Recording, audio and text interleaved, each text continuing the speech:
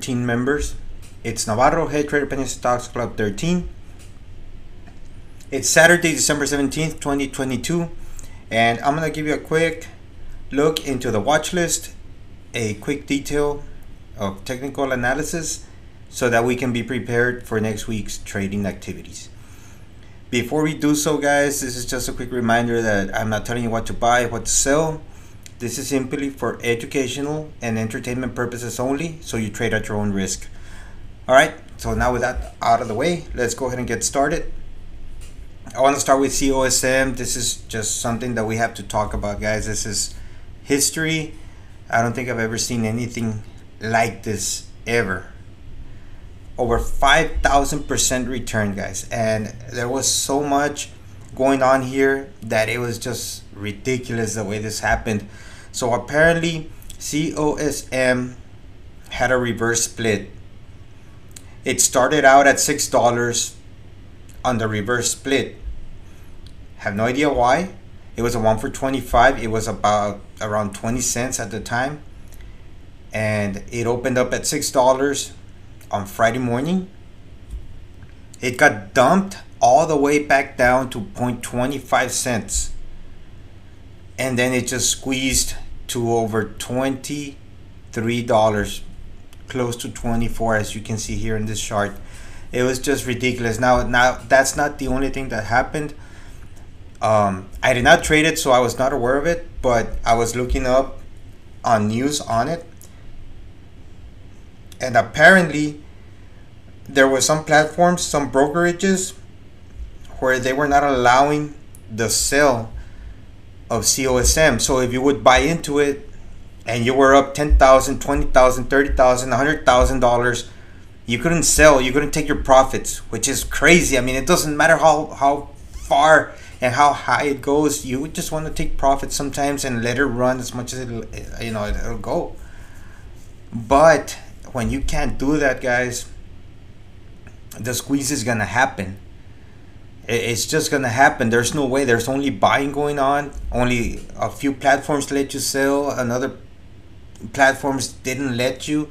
So, that's what we get, and it's just historic. Now, not only that they couldn't sell, I believe there was a mistake as far as the split, and or there were two stocks that had a split, right? They had a reverse split. It was COSM and it was NH. And some people who were buying into COSM were getting the NH shares. So they would click on the buy sell on the COSM ticker, but the brokerages making the mistake of the wrong stock were selling shares of NH to the ones trying to buy COSM.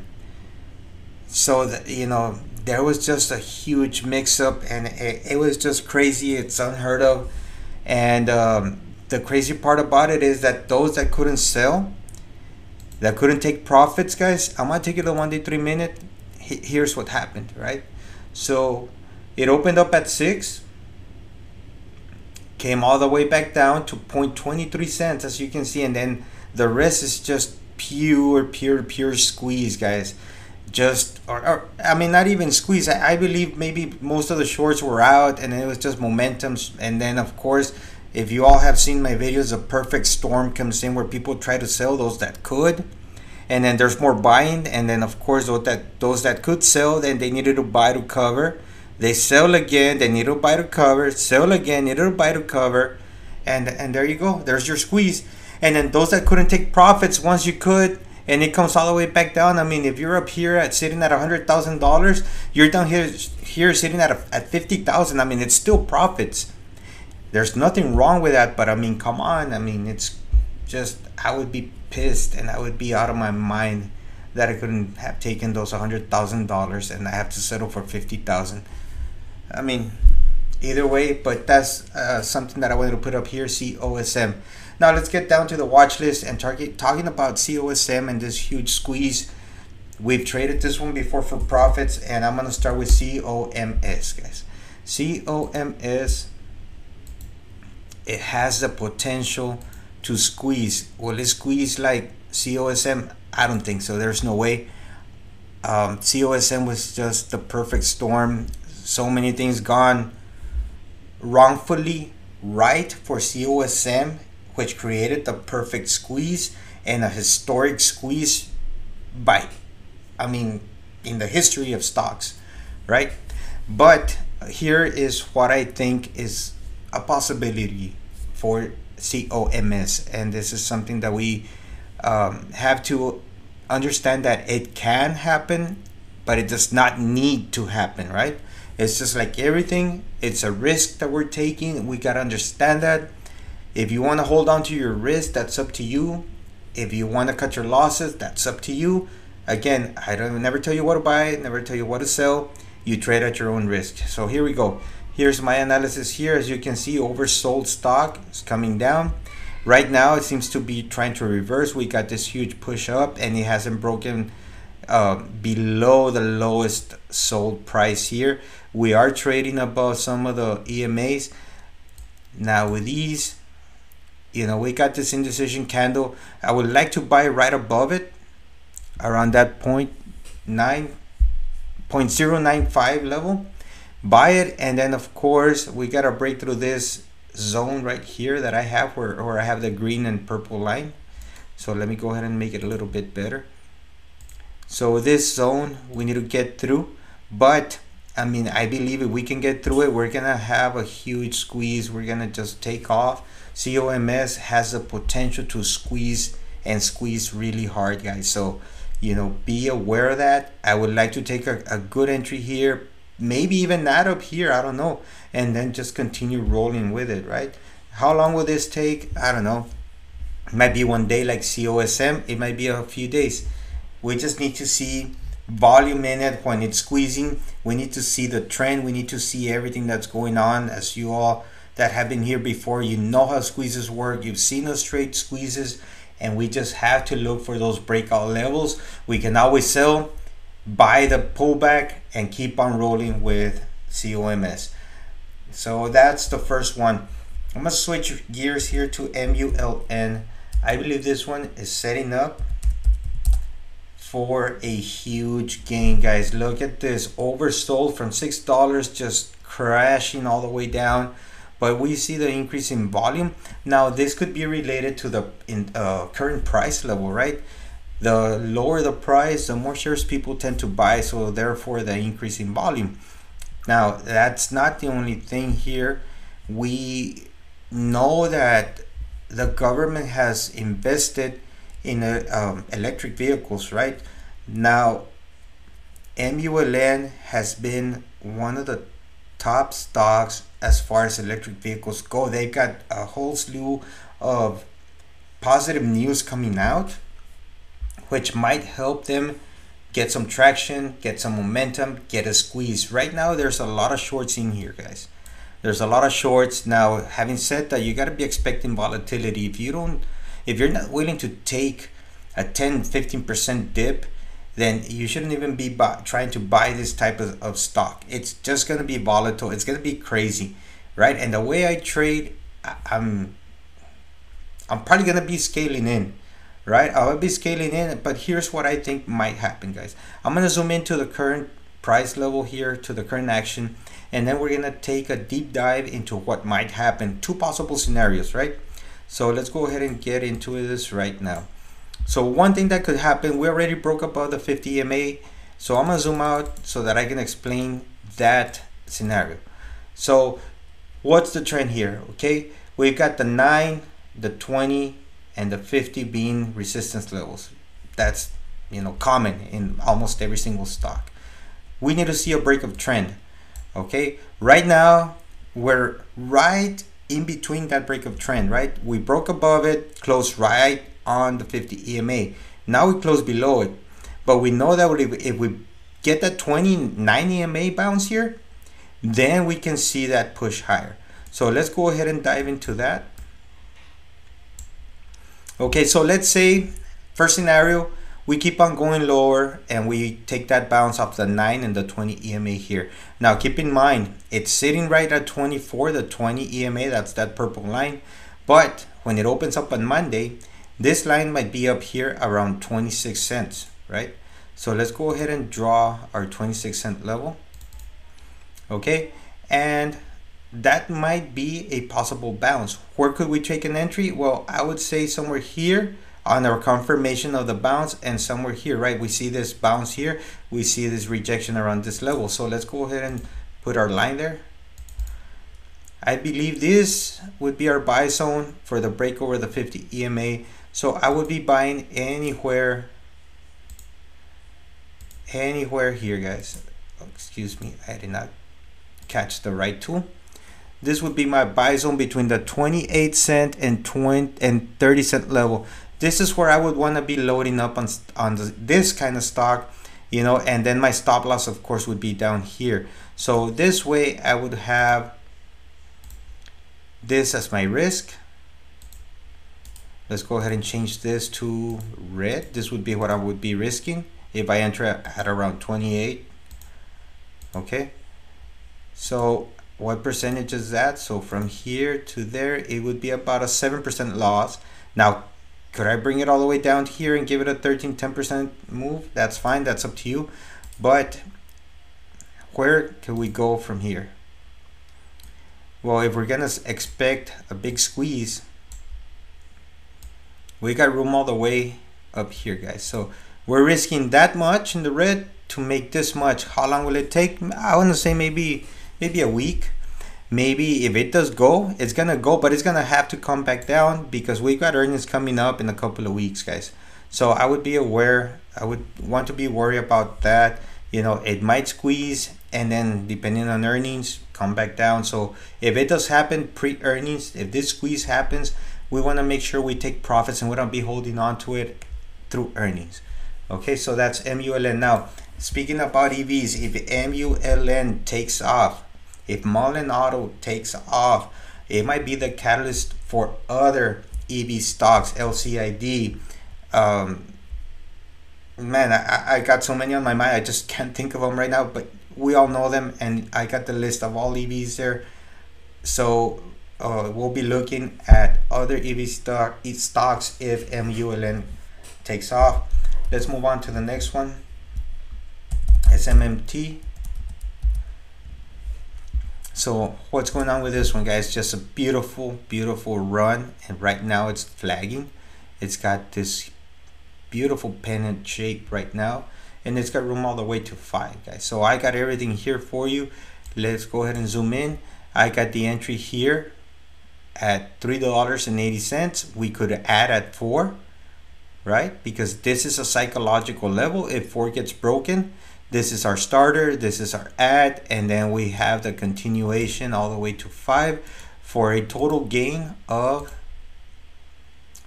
minimum 25%, guys. Now, how further could it go? Let's go ahead and go to the 3-year, the weekly chart, right? So why did I select 5? Well, look at this level here of support, previous resistance, and look at this right here, support. So it's expected to be resistance as we go up there, right? So that would be our profit taking level. So that's SMMT. Let's go ahead and continue, guys. I'm gonna try to keep it short. Next one, FTFT. Now this one's a little different kind of trade, guys. So again, let's look at the historical data that we have for the previous year, right? Rejected at 50, rejected at 50, rejected at 50. You can see the trend. Okay, and of course it's a downward trend. Now we break above the 50 EMA. Now here is that scenario, guys. You got to put yourself in a mindset of, okay, it's got a huge day on the increasing volume, just relative volume right here. Relative volume, of course, you compare this volume to the relative volume in the past 2-3 months. As you can see, very low volume, and today just a huge increase in volume. What does this mean? This means it's a reversal or potential reversal, right? A signal that it's going to reverse. Does it mean that it's going to continue on Monday, just continue going higher? No, we have to anticipate that it's probably going to come back. It's going to flag. It's going to do a curling pattern. It's probably going to come down, maybe ABCD pattern. We got to look for some kind of consolidation, right? Now, yeah, there's sometimes that it just continues moving higher, but we got to be worried of those. We don't want that to happen. We want to make sure that this is a true reversal and we get some kind of consolidation. If we're waiting for that, we got to make sure that we do start buying, start a starter down here, add, and then add to full position as it's breaking this level, right? So this is something that you got to be thinking of, and this is the way I trade. You guys have known me before. You've seen my posts, you've seen my videos. This is what we look for, right? So we have this level here. We can set the alert. Once it crosses above, you know, we'll be entering at 46 cents. Right now it's trading at 42 cents if we look at the bid and ask, right? That's where it's trading. So if we look to the 1 day 3 minute, you know, look at this. Yeah, it doesn't look that bad here. And that's good because look at the volume, look at the way it traded. And can you imagine if this starts looking like real formation, real candle formations where there's enough volume and then it just takes off? I mean, this could be a huge squeeze. It's just got so much potential for that. I'm gonna see if let me see if I can do this for you. I'm gonna go to the 5 day, 5 minute. Just look at this formations. It's horrible. I mean, I hate it. There's nothing here. And then look at this increase in volume. It just looks a tiny bit better. So just imagine, guys, and this is something that you can look for when you're trying to trade stocks that are about to make a big move. You're gonna see that there's really hardly any volume. Candle formation is horrible. Then it starts to look a little better with a little bit of increase in volume. We get that little curling action, and then when volume pops, that candle formation is gonna look, let me see, let me try Apple. It's gonna look something like this, guys, where you got nice, beautiful candle formation like this, right? So that's something that you can use for trading. Now we have this, or what I'm talking about, that candle formation, FTFT, and of course we got a beautiful setup in the daily. Oversold by a lot, guys. Where can it go? Well, we can look at the most current resistance level. I see this level right here. That's one. Oh, excuse me, I had the wrong tool. That's one level right there around 57 cents. Then we have this support, resistance. So you see this level here, right? So let's go ahead and mark it right there. So we got 70 cents, and then finally we got this resistance. So this would be our max potential to 90 cents. Now let's go ahead and take our tool here. Let's say our entry is at 46 for a breakout, and we get the max potential. That's 94% return, guys. And again, this is oversold. If we use this candle, how much can it move? True average range when it squeezes. Let's just go ahead and do this. Let's activate that marker. And let's say we enter at 76, guys. It's got room all the way to 120. So how much will that give us as a percentage? 159% return. Now, again, don't get so emotional and caught up when you see the watch list. Okay, when you see the watch list, guys, and you see me post something like this where you look at the percentage and you go, oh, this one has 60%, I'm gonna buy CRKN. I'm gonna go with this one because this one has the best and the most percentage gain, so this is my pick and I'm gonna go with it. You know, it doesn't work like that. Yeah, that's the potential CRKN has. Maybe this 31%er SMMT has the better setup and has a 90% chance of the 30% being given to us versus a 10% chance that 60% is going to be given, or anything is going to be given to us in CRKN. Before we take an entry, we got to make sure that the potential for that to happen is there. All right, now this is just based on technicals. Other people have to see it. There's got to be other traders, other investors seeing the same setup that I see, so that they can jump in and take advantage of it. We need the volume. We need people to be seeing that stock, right? There might be more people seeing SMMT based on its current action. Let me take you back to SMMT. Look at this action, guys. I mean, you got the push, and then you got this consolidating pattern, this flag pennant pattern, and then the continued push. This is a better setup than what CRKN has, right? CRKN, again, this is something that's barely starting to develop. We got an oversold pattern. We've got a potential reversal, which is not even clear right now. It's just, you know, every time it pops, it gets knocked back down. But we do have an increase in volume, and as it's curling back up, we do have a decrease in volume, which is something that we want to see. As it's making its way higher, you know, we would want to see the entry around this first resistance level, around the 30-cent level. That would be where we want to enter, right? So we can create an alert there, and we can create alerts as it's going up. I already have them here, so I'm not going to do that. So if we break over the 50 EMA and we end up closing, if we get a candle closing somewhere like this, guys, and it's green, you know that we're gonna go. This is gonna go. It's gonna squeeze. I'm more than certain that it's gonna happen. You know, these are patterns that typically end up working. Of course, let me remind you that even the best patterns tend to fail, but we trade what we see, and we trade what we know must and has the best potential to work. So this is something that we would want to see on Monday. If we close it like this, we enter in the afternoon, and then boom, we swing it to the next day. All right, so that's CRKN, and I have one more for you all. I have a few more, but I'm gonna end it here. I don't want to make this too long. VTGN, guys, VTGN, just a huge sell-off here. Got a big gap down. Okay, it's been trading in this range where I have my two price levels here, but today it had a great price action. Not much on relative volume, but you know, the potential for it to keep on going, and you know, we got a huge gap to fill. I'm not saying it's gonna fill it. I don't think it's gonna fill it. We have room all the way up here to 60 cents. I would be happy with half of it to 40, even, I don't know, what's that, 30. I would be happy with that, guys.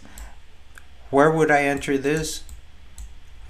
I would enter this right here at 16 cents. That would be my main target based on this resistance and support level right there at the 16-cent level.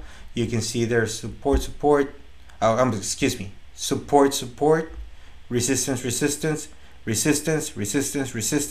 So that would be the key level to be broken, 16 cents. Now if it does take off, and let's just say to this next resistance level at 24 cents, that's a 50% return, guys. So we would want to take profits here for sure, and then if it sets up again, this is where we would want to exit. Excuse me, guys. Let me go ahead and put it, let's set it in red so that we know this is where we're gonna stop. You know, and again, any profits along the way, they're always welcome, guys. I'm not saying it's gonna get there. This is max potential for now. If it breaks over that, then you know, the sky's the limit for this stock. But you know, we have a setup, we have something to look forward to. Now, is it gonna break out tomorrow? No. Again, we gotta make sure that if it does come back down, a hold support, and as it's coming back up and test this level, it might take 2-3 days for it to do that. It might be 1, 2, 3, 4 candles, 5 candles, and then we enter 5 days. You know, after watching it for 5 days, we enter, and then we take that position and hopefully get that move higher, right? So you just gotta be ready for it. You just gotta set your alerts. You gotta be looking at this kind of stocks. You know, there's price action, there's people interested in it at these levels. That's what we're looking for. So every time you're looking for some setups, look for that to be in the stock, in the chart, and always use the 1 year, 1 day, guys. That's all I have for you. Catch you on the next one.